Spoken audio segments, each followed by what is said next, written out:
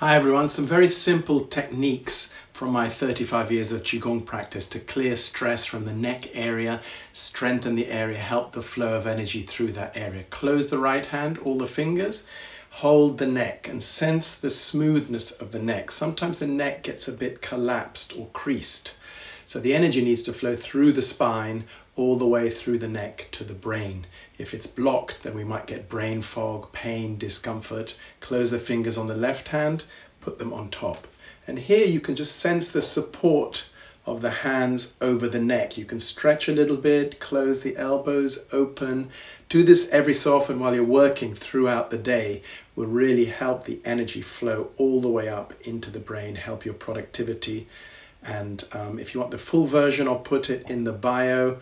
It's on YouTube. You can watch the whole video and follow it here. Thanks everybody. Take care. Stay safe.